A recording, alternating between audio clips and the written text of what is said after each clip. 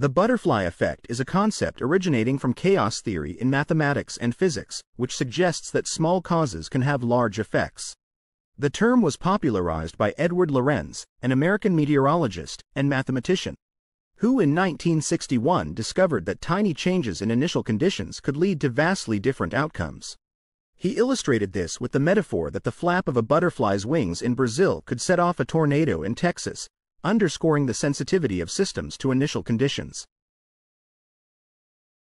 The butterfly effect is part of chaos theory, which studies how complex and unpredictable behaviors can arise from very simple deterministic rules. It emphasizes that in complex systems, such as weather patterns, ecosystems, or economies, minor changes in initial conditions can lead to significantly different outcomes. The butterfly effect can be explained mathematically through nonlinear dynamic equations. In a system described by such equations, small changes in input, initial conditions, do not produce proportional changes in output. Instead, they can lead to vastly different states, making long-term prediction very difficult.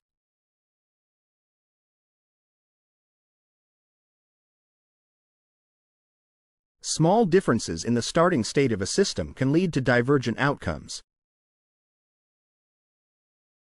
The system's behavior cannot be predicted by simply adding up the effects of its parts. 3. Feedback loops. Outputs of the system can feed back into it as inputs, further complicating prediction.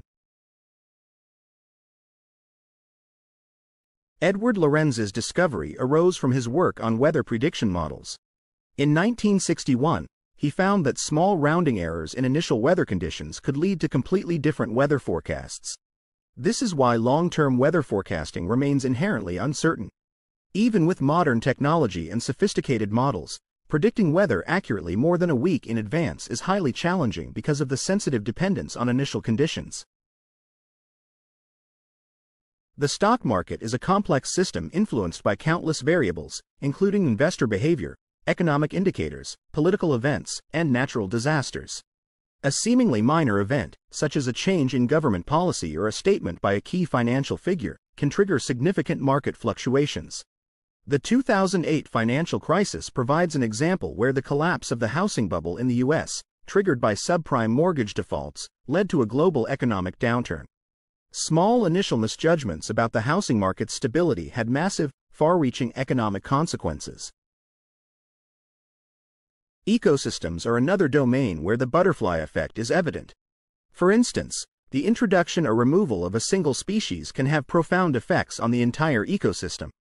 The introduction of the Nile perch into Lake Victoria is a classic example.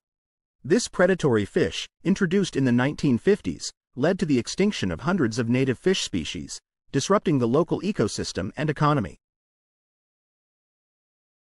Social and political movements can also be influenced by the butterfly effect. A minor event, like a single protest or a social media post, can ignite widespread social change. The Arab Spring, which began in Tunisia in 2010, started with a single act of protest by a street vendor, Mohamed Bouazizi.